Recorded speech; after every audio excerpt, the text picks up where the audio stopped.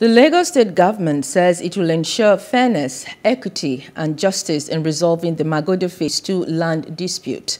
Governor Babajide Sanwo-Olu said this during a stakeholders meeting with residents of the estate, the police force and members of his cabinet. Plus TV Africa Lagos State Government House correspondent Love Ikuku was there and now reports. Some days now, policemen acting on the orders of the Inspector General of Police, Usman Baba, and the Attorney General of the Federation, Abubakar Malami, have besieged Magodo Estate to enforce a planned demolition following a Supreme Court order. The development caused commotion at the estate as landlords and tenants panic over their fate.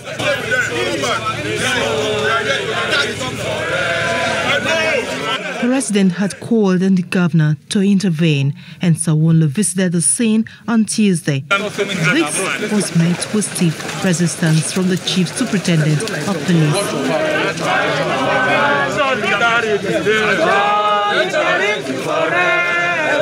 Following this development, a stakeholders meeting was called by Governor Sanwo-Olu. The governor said the committee set up by the state will begin work on relocation in earnest, hinting that available plots of lands in Shaginsha would be identified and a location made at mutually agreed locations. The government will also review the list of all of the allottees, 549 of them, and we will ensure that the injustice that the resident association, the Shagisha resident association have had in the past 38 years, that we offer, immediate, restitution, and we're able to. Governor Sanwo-Olu assured that the escalation of police movement around Magodo will be done and the peace the area is known for will return. We've all agreed that we can solve this thing on the table amongst ourselves, and that process has started. And so there's no need for men of the police to come from either Abuja or from wherever into Magodo Resident Association again.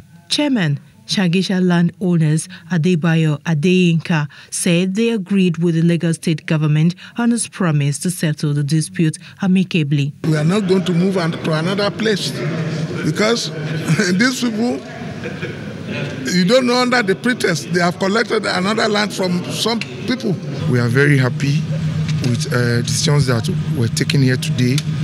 All parties have agreed to what the governor proposed. Some of the residents commended Sanwo-Olu for coming to their rescue and showing leadership by defending them in time of need as a chief security officer of Lagos State. From Lagos, Love Ikuku for Plus TV Africa. Hello, hope you enjoyed the news. Please do subscribe to our YouTube channel and don't forget to hit the notification button so you get notified about fresh news updates.